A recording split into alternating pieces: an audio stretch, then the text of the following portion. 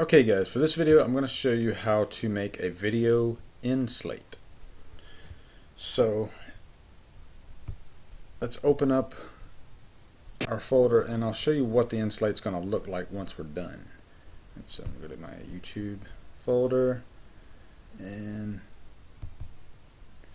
okay, here is what it's going to look like when we're done. Alright, so let's get started. First thing we're going to do is we're going to open up Wondershare. Okay, you're going to go to full feature mode. Alright, so first we're going to load up our blank end card and our videos. So here's my videos. So I'm going to go ahead and select all three of those. And then we're going to select our end card, which I put in a different folder. Okay, so here is a blank end card that I made. And you can go to PicMonkey and make your own end card. It's really easy. So I'll put a link for that in the description. But basically it's picmonkey.com, I believe. Alright, so first thing let's do, let's go ahead and drop our end card down in the video tab. Alright, and we're going to stretch our view here.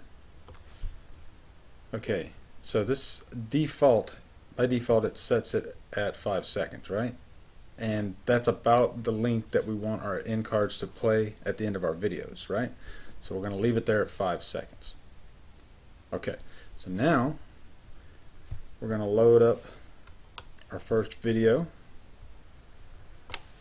And for this video, you can select 5 seconds of anywhere pretty much.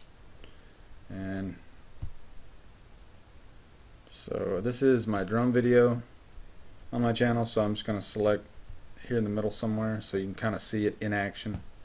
We're going to cut, and then we're going to go forward, and then we're going to cut again.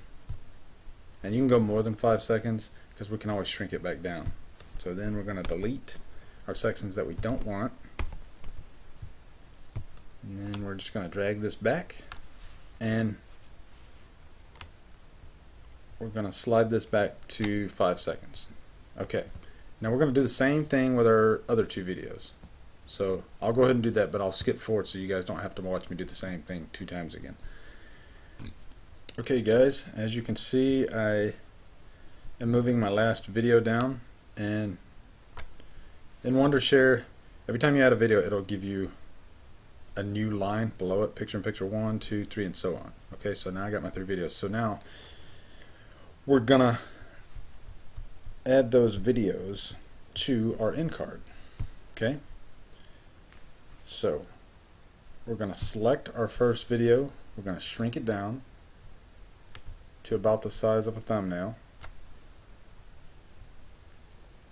And then we're going to select our second video. We're going to do the same thing, size of a thumbnail, and click on the screen, select the third video, size of a thumbnail. Okay. Alright, so now we're going to go ahead and grab that first one, bring it over here to where my black square is, size it to that square. Okay, now we're going to select our second video, same thing. You want to make sure you're fully engulfing the squares. Okay, and then our last one, my drum video. And you want to try to make everything look uniform and symmetrical and all that. Okay, so now we got these here, and we can kind of see a preview of all those going at the same time. Alright, so now wouldn't it be nice to add a little bit of text to show your viewers what this said video is? So we're going to go to text, and we have tons of text options here, and you can select any one you want because you can always edit them after. So I'll just select a random one here, and we're going to drag that down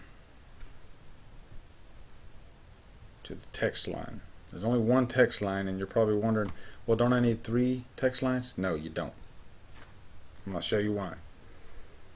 Alright, double click on your text there, Alright, so we're going to drag our text line down pretty much to the edge of the left video. Okay, and we're going to shrink it down. I found that somewhere around the 40s is good.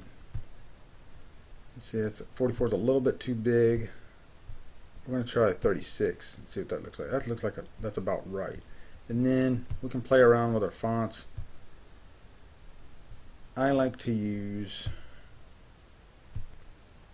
we'll just select Garamond. Pretty standard font. Okay. And let's make that a little bit bigger. Okay, and we can double click on any one of these for that color, or we can actually select a color here. So we're going to go with white so the viewers can see what it looks like. And I don't like bold. Or we can double click on this, but it pretty much does the same effect. Okay, and so we're going to drag this down to the bottom. Okay, so now, alright, so my first review there is for my movie review of Insurgent. I'm going to type Insurgent, and then all I got to do is just space over to about the edge of the middle thumbnail, and that's my Man of Steel review. Type Man of Steel, and we can actually kick that back just a tad to center it. Okay, and then same thing, and that's my Rocky IV training montage drum cover, and we'll just call that drum cover because you want your viewers to know what the video is. Alright, so we got those all set up. Now when I hit play, you see how that animation can go up? Okay, so that's a preset in there, and if you don't like that, if you want that just to stay like that, you can go over to animation and double click on no animation, and there you go. Alright, and so now all we have to do is export our video. And you want to export it to, I'd probably do MP4 and just call it whatever you want. I call mine Video End Slate, and I have multiple End Slates, so if I have another one, I'll call this Video End Slate 2 and put it in the folder of your choice. Hit export, and after this is done, we'll double click on the file and we'll show you guys what it looks like. Okay guys, it just finished, so I'm going to click Find Target so we can see how it turned out. There's Video End Slate 2. Going to double click on that, and there you go.